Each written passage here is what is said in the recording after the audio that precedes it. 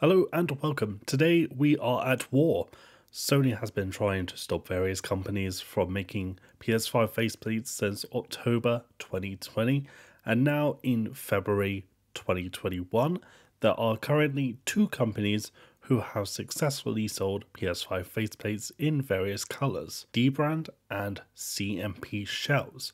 PS5 faceplates have been a big talking point for gamers since the release of next-gen consoles, sparking various businesses to create black faceplates after the PS5 was released with standard white plates.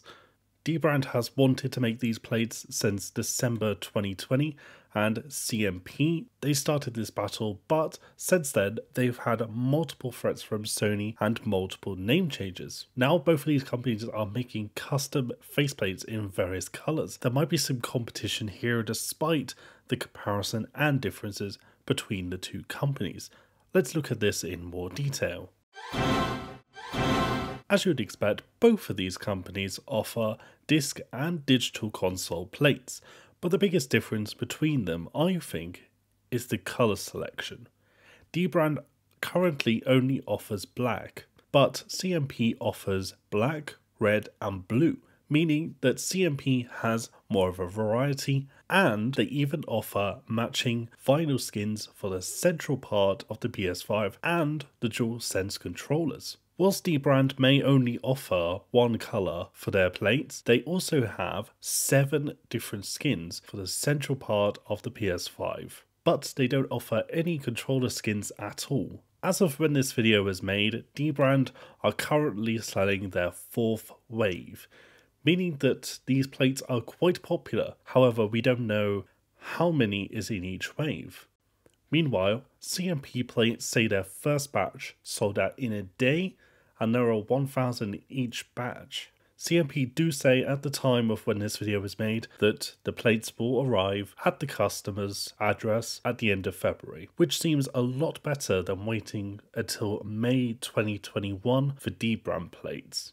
Let's talk money. Money is a big factor in making PS5 faceplates, it seems. Whilst I feel that $50 is a lot for a couple of pieces of plastic, some people might like it. Some people might want to spend that amount of money on a piece of plastic, despite the fact that you could also choose to DIY your plates for much cheaper. However, some people recommend this more as it allows more creativity and more freedom in terms of colour choice without the high price tag. Of course, regardless of whether you decide to buy a faceplate from dbrand or CMP, you'll be paying roughly $50. Bearing in mind though, I live in the UK, so the shipping rates might be a bit different depending on your location, but dbrand charge $8.95, making it £57.95 including shipping. But in contrast, CMP charge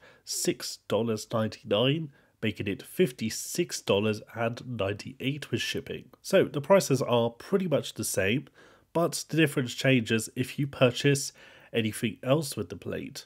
For example, dbrand have an option to buy middle skins in various colours, including neon yellow, which looks absolutely ridiculous, matte black, which is a little bit pointless unless you're worried about scratches on the middle piece of the PS5, and white if you fancy making your PS5 look like an Oreo. If you decide to buy a middle skin with plates, the skin is $11.95, but a middle skin alone is $20. CMP, on the other hand, they are a bit more reserved with their range. They have black, white, blue and red.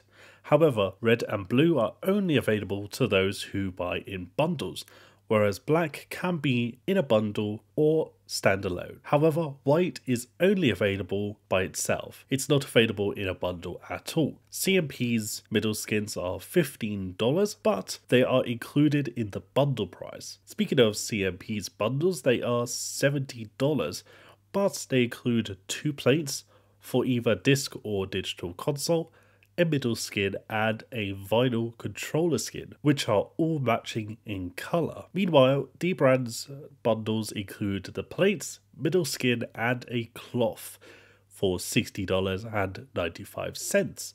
Including shipping, that comes to $69.90. CMP costs $76.98 with shipping. However, CMP has included a vinyl skin for the Dualsense, making it a little bit more worth it. Plus, having to wait 3 months for a dbrand plate is kind of off-putting. So, despite the $7 extra for a CMP bundle, I'd rather buy from CMP to save waiting months on end to receive a black PS5 faceplate from dbrand. In comparison, just buying a plate, CMP works out cheaper and gets to you a lot quicker. Before I wrap up, I'd like to mention that all appropriate links for the CMP and dbrand websites will be in the description, and do let me know what you guys think about this topic.